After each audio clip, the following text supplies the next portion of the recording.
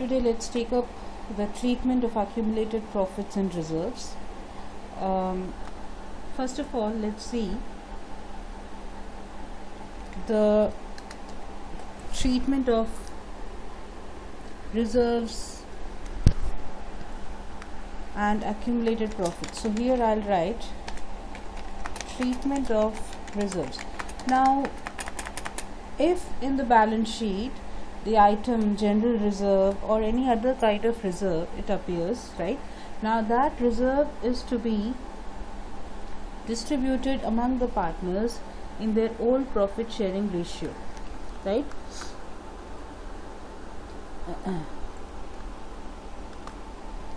So here the journal entry will be like this: reserves, it may be your general reserve or your profit and loss account, right? So if there is a profit, in that case it will be debited, and if there is a workman compensation fund, that is also to be distributed in the same way, workman's compensation fund, or we call it as workman's compensation reserve account debit, right? And the other one which is to be distributed is the investment fluctuation reserve, right? These are the three types of reserves which, if appears in the balance sheet, it should be distributed among the partners in their own profit sharing ratio, right? Partners, capital or current accounts, right? So here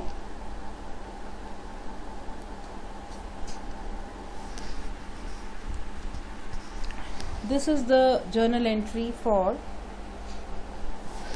the treatment of reserves and accumulated profits. Supposing there is an accumulated loss, right? Instead of profit, it is a loss.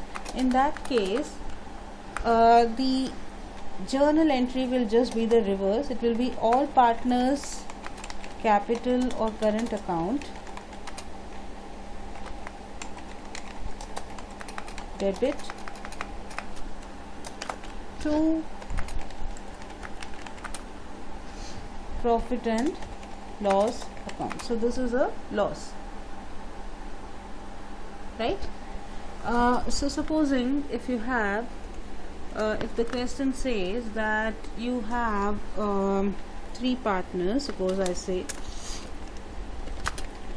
A, B and C, right, and they are sharing profits and losses in the ratio of let's say 5:3:2, right? And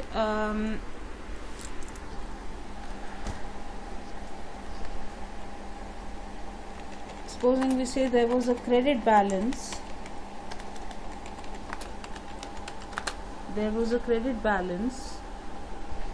of rupees 1,50,000 in their profit and loss account, right? And the reserves showed a balance of, let's say, 80,000 rupees, right? Now we have to pass the journal entry in order to adjust this reserves and accumulated profits, right? So basically this is also when the partners decide to change their profit sharing ratio, then only this thing will be done, right? Okay, so as we did in goodwill, when there is a change in the profit sharing ratio, these things have to be adjusted, right?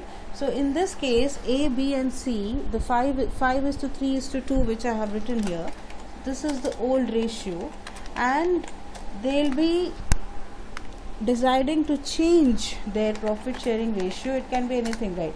Okay, supposing they want it to be something like this, 3:2:1. So before coming to this particular ratio, the new ratio, this profit and loss account credit balance and this reserves balance, this has to be distributed, right? Now let me put down the journal entry for this. Now profit and loss account, it will be debited. Now the amount is 1,50,000. If there is a credit balance, it means it is a profit, and if they say the profit and loss account has a debit balance, it is a loss, right? Okay, now if I want, I can make separate entries for this. Profit and loss account debit to A's capital account,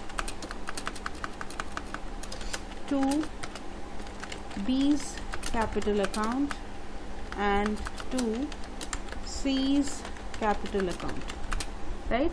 So this 1,50,000 will be divided in the ratio of 5:3:2, which is A will be getting 5 upon 10, B will be getting 3 upon 10, and C will be getting 2 upon 10, right? So if we do this, 1,50,000 into 5 divided by 10, it comes to 75,000, right? So here for A it will be 75,000, and if you do 1,50,000 into 3 divided by 10, that comes to 45,000 for B, and 1,50,000 into 2 divided by 10, it comes to 30,000, right? So this is the ratio in which this profit and loss will be distributed among the partners, right? Same way you will be doing for general reserve. General reserve, the amount is given as 60,000, right? So here we will write general reserve account debit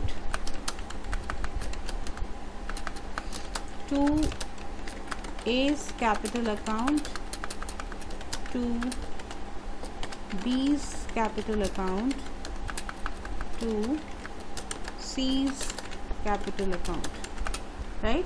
So this 60,000, again this will be divided, 80,000 was the amount. Yes, the amount is 80,000. So 80,000 will be divided in the ratio of 5:3:2. So 80,000 into 5 upon 10.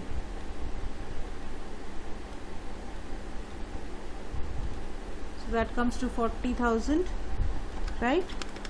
Same way, 80,000 into 3 divided by 10, that comes to 24,000, and 80,000 into 2 divided by 10, that comes to 16,000, right?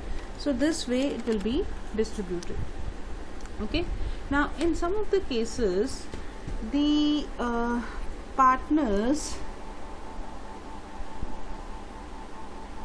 they will decide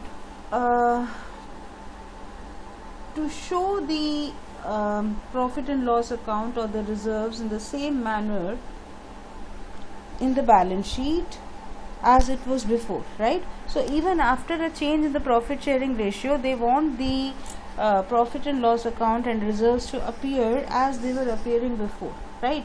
So in that case, what we have to do is we have to pass a journal entry. Now this is a case where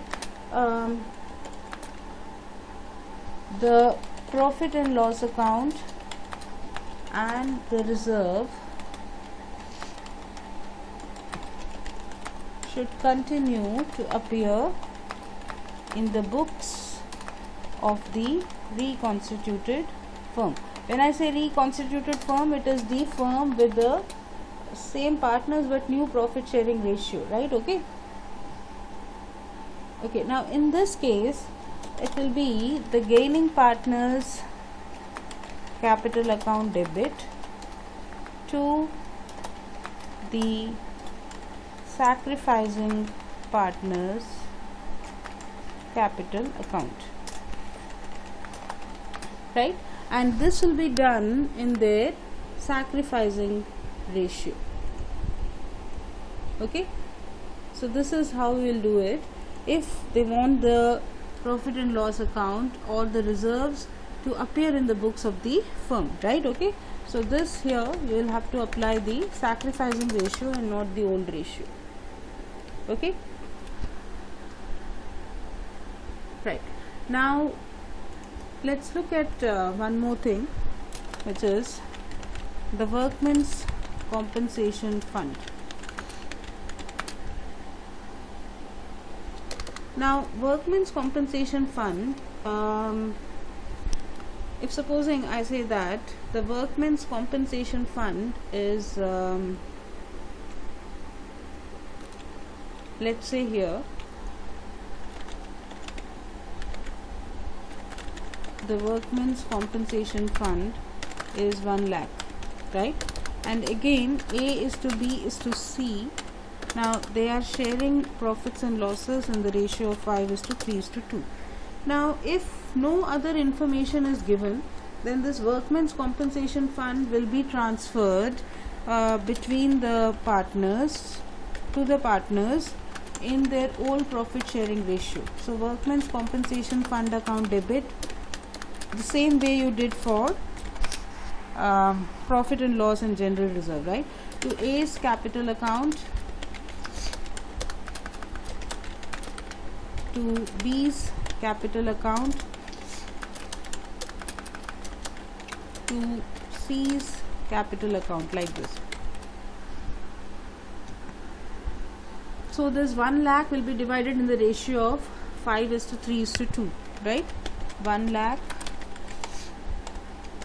divided in the ratio of 5:3:2. Now supposing one extra information is given that there is a claim, right?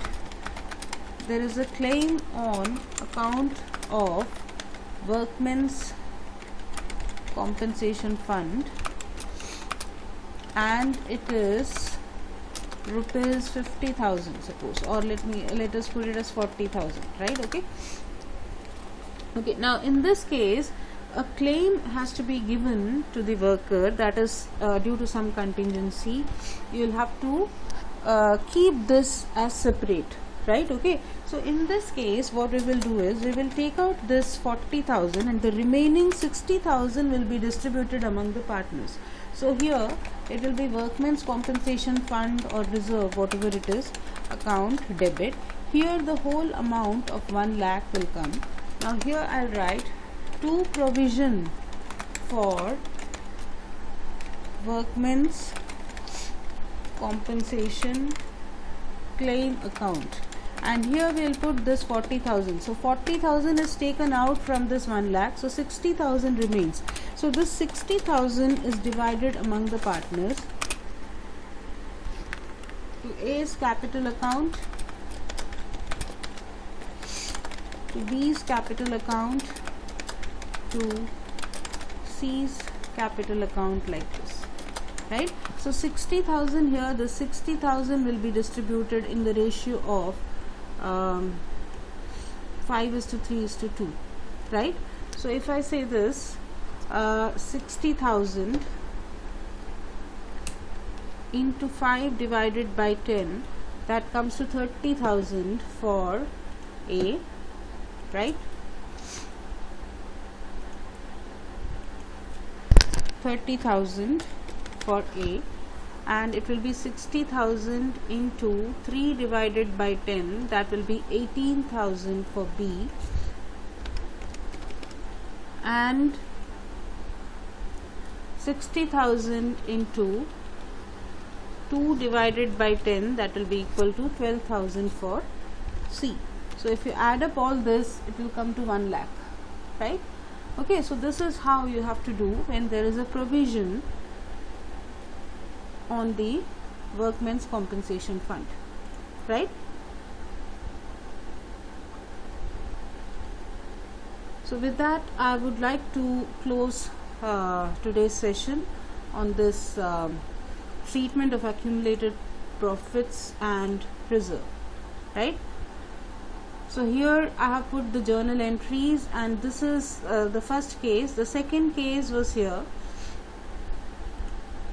this one, where the profit and loss account and the reserve should continue to appear in the books. Now in this case it is not the old ratio, it is the sacrificing ratio. So in such case we will have to find out the sacrificing ratio and then find out which partner is sacrificing and which partner is gaining, right? Okay, so Workman's compensation fund, we have taken up two cases in this. The first one where no information is given, and the second one when there is a claim. So there you have to set aside that claim. So that's it for today. Bye.